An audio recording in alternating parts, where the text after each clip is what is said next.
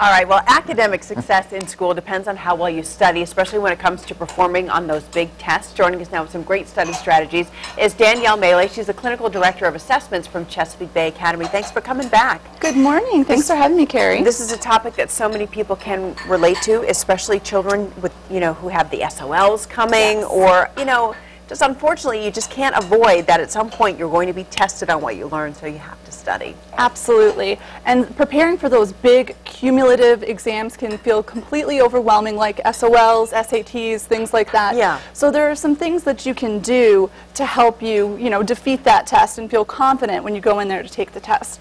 The first thing I would say is actually something you guys were talking about earlier, which is to plan ahead. You really want to start studying as soon as possible, as soon as you know that the test's coming up, and come up with a plan up. How often you're going to study, for how much time, and break it down into smaller chunks. That makes it much more manageable and also increases the chances that you're going to actually remember what you study.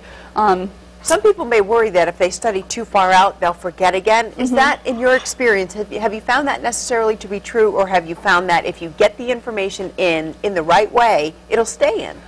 Typically, if you really learn the information and get it in there, it will stay. Now, I wouldn't start studying for an exam, 6, 7, 8 months out, unless it was something massive, like a licensing exam for a medical doctor or something like that. Right. But typically, if you know a big test is coming, if you can start studying 3, 4 weeks ahead of time, that's great. Yeah. The other thing that time allows is for you to look through the material and say, okay, I understand this, but I don't understand this, and get clarification and help. One of the things I always tell people is, go back over your homework if it's an in-class exam, go back over previous tests if it's an SAT or an SOL, look at the versions of the tests that have been released and go through them just to get familiar with the structure of the exam, the way questions are worded, things like that. And again, then you can go for help if you need it, if you don't understand something about it. Other than waiting too long to start studying, cramming, the things that all three of us talk, except Ariane. I think Ariane said she was the planner. Chris and I fessed up that we were crammers. What are some other pitfalls or mistakes that people can make when they're studying? Well, one of the things that happens is people study for too long. Now, I know that sounds contrary to what I was just saying, but they try to sit down and study for 3, 4 hours straight. That's too long to study because you're not going to really learn what you're going over. You're not going to remember it. So you want to study in small, manageable amounts of time, 20, 30 minutes, then take a break for 5 minutes, and then get back to studying. It's important to build in break time, build in time to, get a drink, get something to eat, things like that. So that's one of the mistakes that people make. Another mistake people make is not monitoring what they actually know. There's something called metacognition, which is thinking about your own thinking and knowledge, and that's something you need to do throughout. You need to really monitor, okay, do I really understand what I just read? Do I know what it was saying? Or, am I confused? A great way to do that is just by quizzing yourself, writing questions in the margin of your notes, and going back over and asking yourself those things. So those are some mistakes. Especially if you're a college student, all that money you paid for your textbook, write in it, it's yours. Let's talk about test day. You've studied, hopefully, you've planned, but you're still afraid that you're just going to blank out when it's time to take the test. Let's talk about strategies for the day of the test.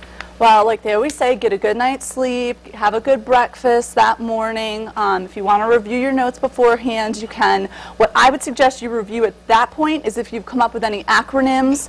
An acronym is something like, Roy G. Biv, that helps you remember the colors of the rainbow, or an acrostic, which is like, please excuse my dear Aunt Sally, to remember the order of operations. When you sit down and you get to that test, you want to write those things down immediately on a scrap piece of paper that you have.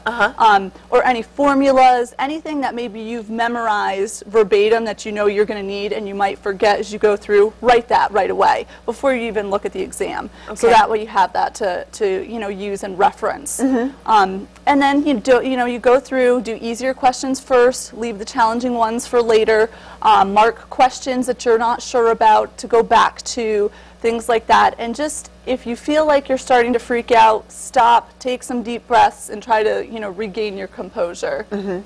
So if there is a choice the night before between doing a little more studying, and I mean, not talking about the cramming, but just if your choice is another hour of studying or another hour of sleep, what is going to benefit you?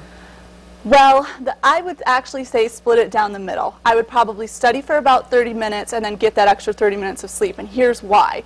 Research has told us that when you study or read right before bed, you're actually more likely to remember that information. Oh. So that last 20, 30 minutes of reviewing your notes might actually really help you in the end. Now, if we're talking about the difference between getting, 6 hours of sleep or 7 hours of sleep, I would want to go for the more sleep, but it is important to review your notes at nighttime. Another tip, a good time to review notes also is when you're at the gym.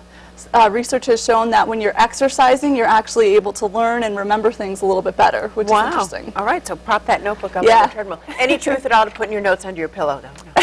No, you cannot learn by osmosis, not yet. With the iPad and technology, who knows? So. Right, there's hope. Thanks, Danielle. For more information, you can check out the academic blog School of Thought or give them a call or visit Chesapeake Bay Academy online. The number is 497-6200. The website, cba-va.org. Thanks so much. Thank you very much.